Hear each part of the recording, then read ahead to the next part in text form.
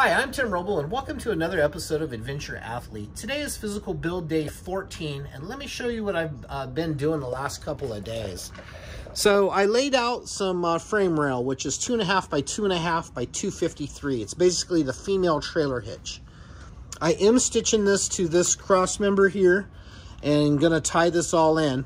But before I did all of that, you can see here I got cut marks, trying to figure out how to get all of this down through the frame. So I came in with the hole saw, 3-inch, and put a strategic hole in one place, and I cut down, cut across, and then I lined this with hose material and got that set up. So this is where the new location is for the anti-lock brake module. And I'll do this all in boxes here, so that'll be easy to access. But packaging on this wasn't, and it never is, a simple task. Trying to get everything to make sure the lines are, or the cabling is long enough. Sometimes you need a cable stretcher, which doesn't exist, but coming in and getting this, I guess this is a transformer, junction box, whatever you want to call it. It's where all the positives come in, and getting that tied in. So I welded that up to this structure and got that down low. I had to disconnect this and move it down below this, and just try to get everything as low as possible. I ended up drilling my mount for the airbag leveling and got that all installed. And so this side took me about half a day to get all of this looking well and kind of packaged in a good way. We'll walk over here to the other side, and trying to figure out where that air hydraulic pump was going to go. I even thought about getting rid of it. I just kind of like the idea of having the extra reservoir on it. So for now, it's going to sit on top of this the fuel tank.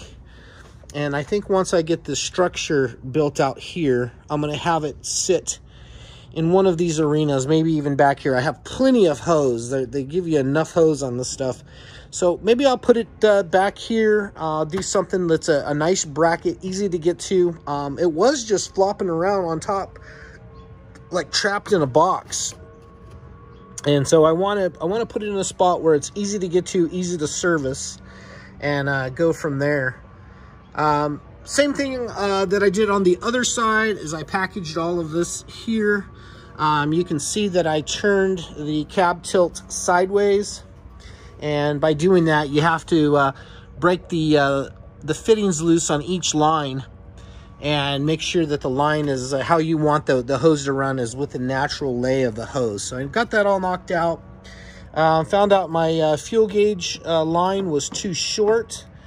It was originally going up and over the frame here, so I just drilled a hole through here, deburred it, and ran this through. I still need to put a zip tie on here to keep this connected. I am doing boxes that will come down and will hide all of the fuel tanks, and they'll have access doors to climb in, so it's not going to be as easy just to walk in and touch as what we see here, but still, you know, thinking about access and being able to get access to stuff. I got the hydraulic pump mounted. It's a little further out than I would prefer. Maybe flush with what the box is going to be. But next exercise is getting the Donaldson filter with the tracks off grid. Here's his kit. Comes with these lines. He's sending me another filter. So today, I think I may cut and turn and kind of get the piping coming out of the turbo. Get that kind of set up, but I think I'm going to focus more on laying out the main rails of the box and taking measurements.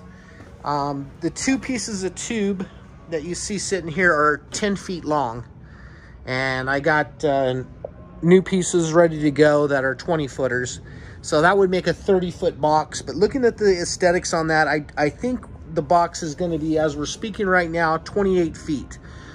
It wouldn't hurt for me to stick those pieces up in place and just take a quick look at it and see what 30 foot looks like, but I think it's going to be too much of an overhang. Basically, usable frame rail back to here is 20 feet.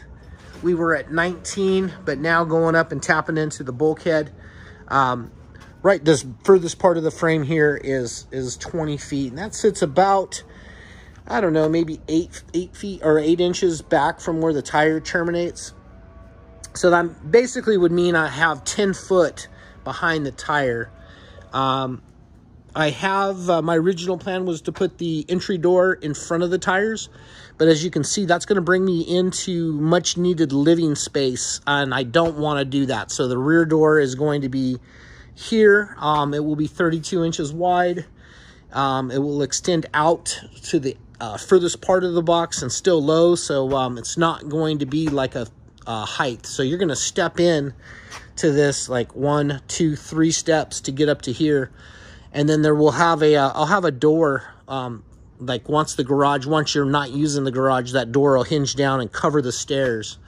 So you will actually enter into the garage and then head into the main cabin that way. And the back is going to be a ramp.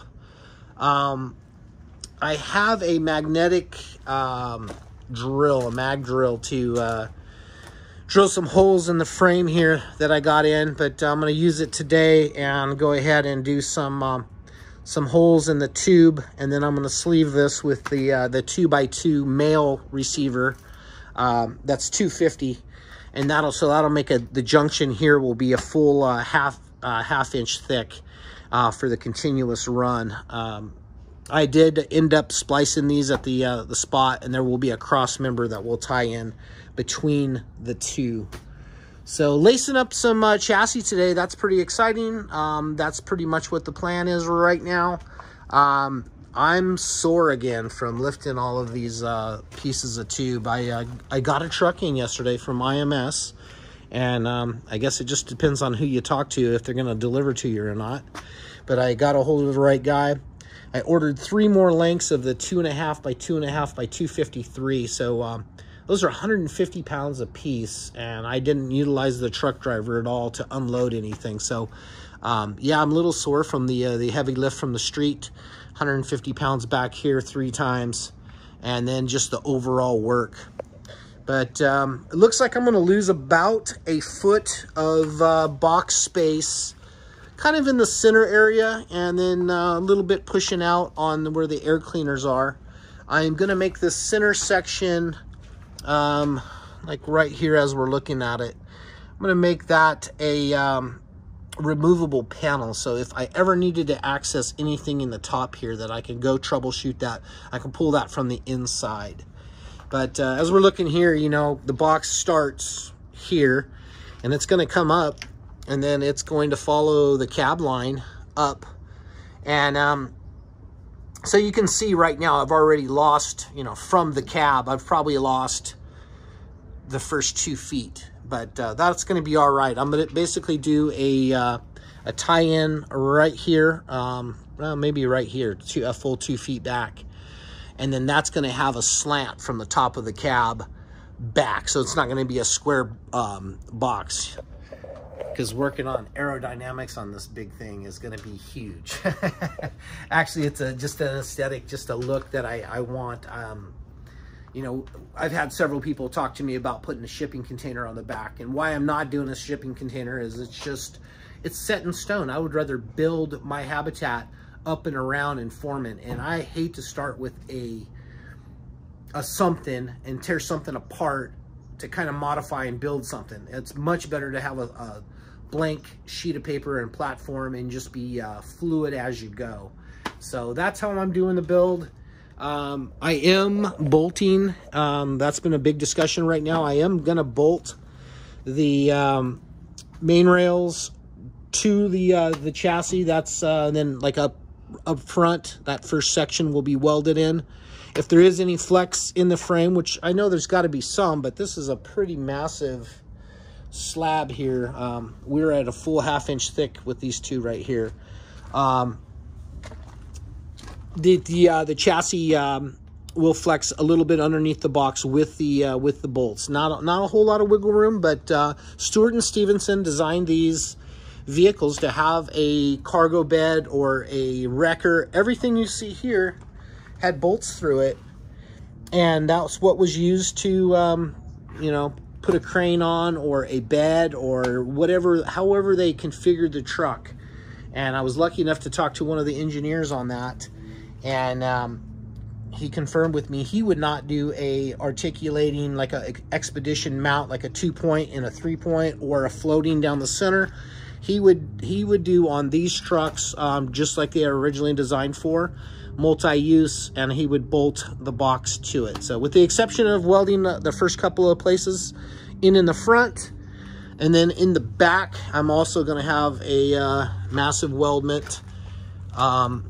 Although I will bolt the top rail with the last available space, it's going to be bolted and welded here in the back. So if there is some torsion, I am going to put a cross member across here and here. And then from here, it's going to go at an angle and come back and tie into my bumper, which the rear bumper is going to be the 2.5 by 2.5 by 253. And then those also going to have some uprights that go up, because that's where the spares are going to mount, kind of like my adventure truck. So anyway, that's kind of the plan and the shot for today, trying to just lay out the flatbed. We'll see where I get.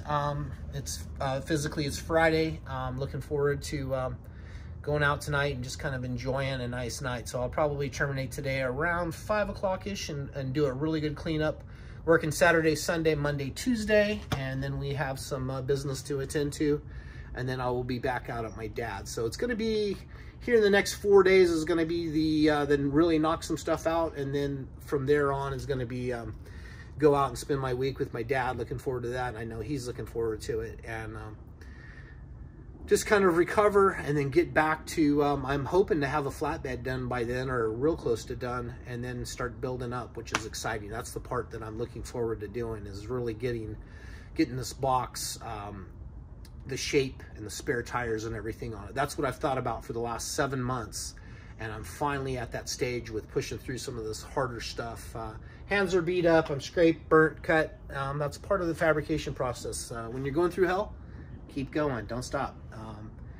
That's my thoughts on this, is just keep pushing, although you're uncomfortable. The other day I had a bolt down underneath the air tanks that held the tube going to the air cleaner. That one bolt took me over an hour and 20 minutes to get that off. It was just a quarter turn, flip the wrench, quarter turn. It was, you know, I had it WD'd and PBB lastered and all kinds of things. Even wire brushed it to try to get as clean as I could, but that bolt was very tough to turn, and it was just I ended up being really sore the next day for it. It's just keep pushing forward. Like, if you get stuck on a packaging issue over here, go work the other side and do something that you can do and let your mind think, and maybe it'll solve that. I did think that I was done with waking up at 2 and 3 in the morning, but no, that's back. It seems like 2:30 to 3 o'clock in the morning I wake up, and then I am up. I might as well just get out of bed, because I don't go back to sleep. But I'm excited about this. I feel like I'm fully living and getting to build a dream that's been in my head, and man, I'm super passionate about it. I'm tired, worn out, but I'm pushing, and I'm looking forward to a end result on this, which is going to be probably 6 months down the road, but is what it is. So anyway, that's going to be it for today. Thank you guys so much for watching. I appreciate each and every one of your views, comments, thumbs up. I really do like the YouTube community and people that are interested in these kind of trucks. You guys are good people, and it really helps for the positive support. So thank you guys so much for watching. I'm Tim Rubble, and I'll catch you here next time.